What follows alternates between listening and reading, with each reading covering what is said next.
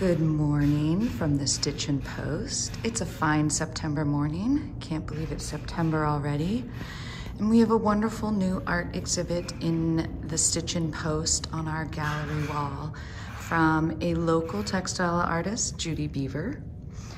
And I'm gonna read to you her artist statement here so you can stare at these pretties. Inspiration for my work often begins with a special piece of fabric. Using dyes to print my own fabrics has given me greater creative freedom, allowing me to control the color palette as well as develop unique design elements. The first two pieces in this series are made from commercial fabrics as well as my own. The last 7 pieces are exclusively made from fabrics I've printed, utilizing a variety of methods, including soy wax resist, silk screening, mono printing, and stenciling. I often use hand stitching as an embellishment to accent and further define various elements of composition. I enjoy the sensuous nature of quilting, especially the touch and feel of the cloth. I tend to work intuitively, allowing the piece to transform as it progresses. I love all the possibilities, the construction techniques, color and texture choices, and combination of hand and machine work. My joy comes from the doing of art.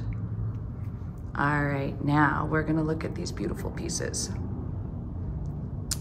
These are pretty intense, not to mention the color, but also all of the elements that are going on within this. I love all of this dyeing technique. It's just stunning. And then there's some hand stitching going on in there also. Oh, Judy outdid herself. I think she worked pretty darn hard on this series.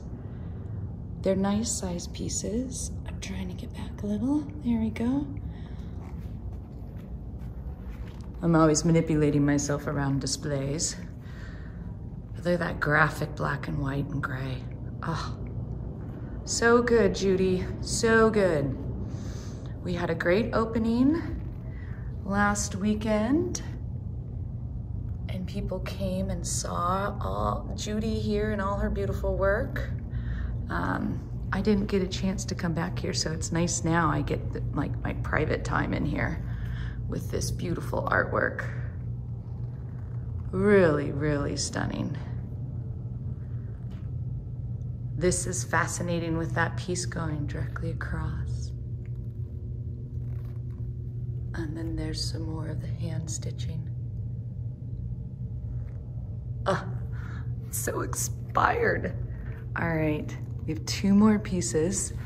This one has a lot more piecing in it too, which is fascinating, but yet it's like this monochromatic piecing. It's really beautiful. And the last piece, which of course I am drawn to because, oh, hello, it's indigo. And then she has all this red stitching on it. Oh, I had to get far enough back. There it is. Now I'm gonna go up close because, oh, wow. The movement in here. Yeah. This one's called Night Winds. This one next to us, I'm gonna work my way back down and tell you the titles. It's called Pandemic Mindset. This really awesome gray and black and green and red is called Under the Big Top. Revelry. I love the colors in this one. Wandering in the Gardens. Sushi Night.